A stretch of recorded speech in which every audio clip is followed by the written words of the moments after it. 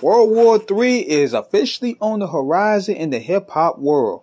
So apparently Drake has dropped his very anticipated response to Kendrick Lamar. And I did a live about this earlier, but I wanted to go in and give a little bit of a breakdown to it. And I gotta say, I actually liked the response. I didn't like the corny AI shit. I liked how it had a nice little tempo to it. Drake really he drug his writers out of the tent for this one. He told them niggas, look, y'all ain't getting no J's, y'all ain't getting no Netflix, y'all ain't getting no OVO sweatsuits until y'all write me something dope. But man, I like the record because what I like about the record here is he seems more focused this time around. And he was giving not only smoke to Kendrick Lamar, but also Rick Ross, Future, A$AP Rocky,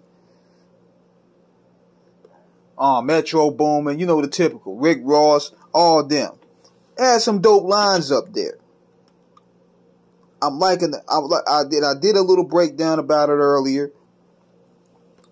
But the line he said about A$AP Rocky was foul, man. I'm like, damn, he bodied A$AP Rocky before he even got in the ring. Like, this nigga got... It's like, you know, you running into a battle royal and you getting drop kicked as soon as you get in the ring. He drop kicked A$AP Rocky right out the ring before he even touched it. So... I'm going to give a little read down on some of this shit here. Now, hold on one second. I'm going to give y'all a little breakdown on some of the stuff. Mainly the stuff to Kendrick Lamar that I thought that was, that I felt was pretty, he had some good body blows. He had some nice shots up there. Because one thing I know about Drake is Drake's personal repertoire is where he loves to go at people's women.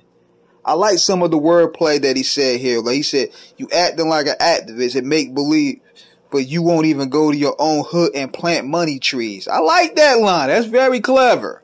Because Kendrick had the hit song Money Trees off Good Kid, Mad City. Then he was talking about you acting like an activist, like you acting like a savior for hip hop, but you don't even go to your hood. You say you hate the girls I fuck, but what did that really mean? And he said, I've been black and white and everything that's in between. You the black messiah, wifing up a mixed queen. Now this is where the problems is going to rely. This is where this thing is going to really escalate for sure. And this is a problem that Drake always does. Because what he does is he loves bringing niggas, women, wives into conflict. And it gets personal from there. Then he goes there, he said, you a dog and you know it. You just play sweet. Your baby mama captures always screaming, save me. You did her dirty all her life. You trying to make peace. I heard that one of the little kids might be day free. Don't make me day freeze. Now he's applying that one of those kids may not be his. Now we're getting nasty here. We're getting nasty here with this here. Because Kendrick hit that nigga hard pause in the morning with the diss record. So where he kind of took away some of the track where he was doing the tough talk shit. Because that's what Kendrick was calling him out on. When he kept on saying, drop a 50 bag for the mob on the spot. Drop a 50 bag, 29 for the thought. So when you start talking that mob shit, that's where people are not going to really take it seriously. But then, I like he's also said, good kid, Mad City van, well pop the latch and make the door slide. Tears running down my cheek, laughing at you pussies drying, it's a war cry. Weekend music getting played in all the pots where the boys got a little more pride. Let me get a used to Ferrari for a rapper. Take the nigga on a high horse. Anything to take the spotlight off the face of a boss. It's a drugged out little sissy from the north side. Rakim talking shit. He ain't talking about Rakim the rapper. He talking about Rakim A$AP Rocky. He said, Rakim talking shit. Gas cause you hit my baby mom first. Nigga do the math who I was hitting then. I even know who you rap because they even know who you fitting again. Probably gotta have a kid again before you even drop a shit again. Even when you drop, they gonna say you should have modeled cause it's mid then. God dang. Drop kicked that nigga right out the ring before he even got in. Then he said K-Dot shit is only hitting hard when Baby Kim put his kin on it. Now he's implying here that Kendrick Lamar had ghostwriters. Then he's calling out Ross, saying Ross calling me white boy, and that shit kind of got a ring to it, cause all these rappers waving white flags while the whole fucking club sing to it. Murder scene on your man tonight, then come to a vigil with a candlelight. Hey, Kendrick just opened his mouth. Someone go hand him a Grammy right now. Where is your uncle? Cause I want to talk to the man of the house. Dope line right here, because he said on one of the songs on, I think it was called Auntie's Diaries, where his uncle came out as a transsexual. So he's calling his uncle the man of the house. Good play on words, I might add. That's a good play of words. Then he's implying that you called the Tupac estate and begged them to sue me and get that shit down. So strong accusations. So overall, this was a good response. I could tell he took his time with it. But once again, Kendrick Lamar, man, very strategic. See, one thing I learned about rappers and a lyricist is very strategic in how he moves. He strategically released this response record right before Drake could take a victory lap, because what he wanted to do, he wanted this to shine and be played through the weekend so that it could take the shine off Kendrick. Kendrick released this response record called Meet the Grams, and it's like he's writing a letter to his son. Disrespect to the utmost. He said, Dear Adonis, I'm sorry that man is your father. Let me be honest. It takes a man to be a man. Your dad is not responsive. I look at him and wish your grandpa would have wore a condom. Good God Almighty. This is getting personal, yeah.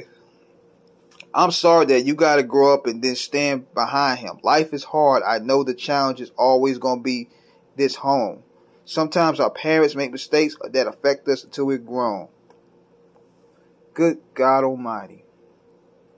Oh, it gets worse from there. He said, Dear Dennis, you gave birth to a master manipulator, even using you to prove who is a huge favor. I think you should have asked for more paper and more paper and more paper.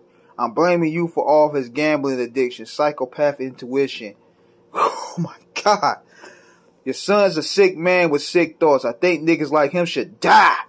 Him and Weinstein should get fucked up in a cell for the rest of their life. He hates black women. He hypersexualized them with kinks of a nympho fetish. Oh my God.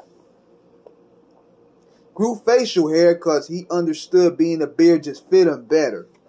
Are you serious right now? This whole record is violation, bro. This is a total violation. He said, I've been in this industry for 12 years. I'm going to tell you one secret. To any woman that's playing his music, knowing that you playing your sister or better, you selling your nieces to the weirdos, not the good ones. Cat Williams said, get you the truth, so I'ma get mine. The embassy's about to get raided too. It's only a matter of time. Hey, LeBron, keep the family away. Hey, Curry, will you keep the family away? To anybody that embody the love for their kids, keep the family away. This is getting personal, y'all. And notice this in the later part of the song, he turns up the disrespect. He turns up the disrespect on the radio song. So he said 37, but you showing up as a 7-year-old. You got gambling problems, drinking problems, pill popping and spending problems, bad with money, poor house, soliciting women problems. Therapy's a lovely start, but I suggest some strip the ego from the bottom. I try to emphasize with you because I know that you have been through nothing. Crave entitlement but want to be light. So bad that it's puzzling. No dominance. Let's recap when you didn't fit in. The skin that you living in is compromising personas. Can't channel your masculine even when you're standing by next to a woman. You are body shaming. You got to hide the baby's mama, ain't you? Oh my God. Whoo. Let me tell y'all this, y'all.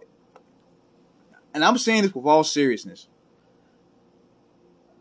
these niggas ain't working together no more.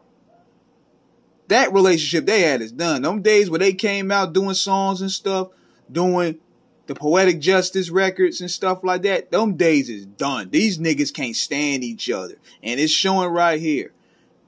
And I don't think, and I hope that their crews don't get involved, but considering the levels of disrespect that's been transparent here,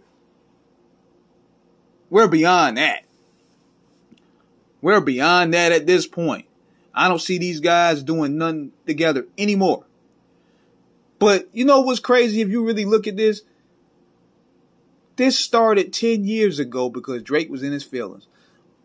If Drake would have just answered the call with Kendrick Lamar when he just said, I want to battle you niggas on the Control verse, and just been respectful and be like, okay, let me just step my bars up. Let's just do a song. Because Pusha T understood the assignment. A$AP Rocky thought it was a compliment. He didn't just name Drake out there, but Drake was the only one in his feelings about it to this day. So if Drake would have took a humble approach instead of a sensitive approach, these two probably still would have been cool, but we never know. So that's my breakdown of the two songs right there. I mean, World War III is officially upon us. The civil rap of hip hop. Let me know what you guys think. Subscribe, hit the like button. Peace.